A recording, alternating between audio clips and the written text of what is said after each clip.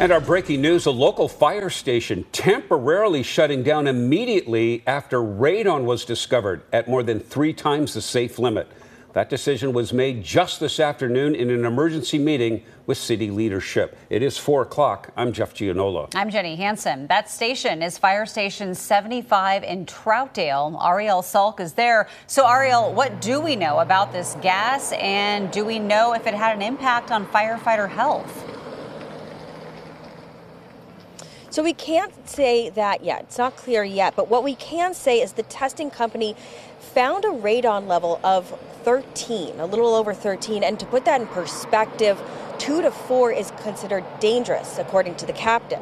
Now, radon is the second leading cause of lung cancer deaths in the U.S. after cigarette smoke. Now, that's according to the CDC. And to let you know a little bit more about this, it's a natural occurring radioactive gas.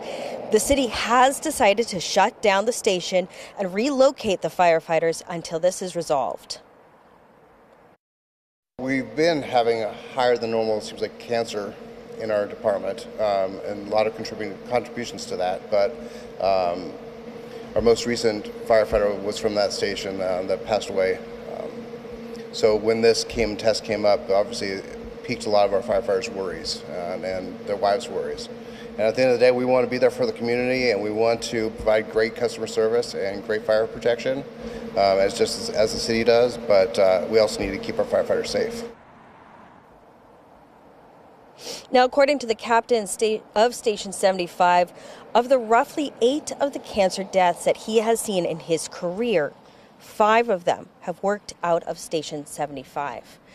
Now, they don't want to leave the station. Right now, they're packing up to go relocate. This is what they said, their home away from home.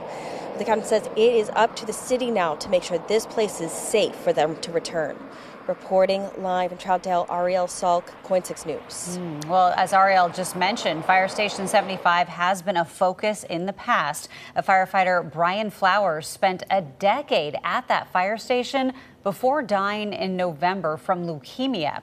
Again, it's not clear what impact, if any, the fire station's conditions played in the health of firefighters. Of course, we will continue to follow that story.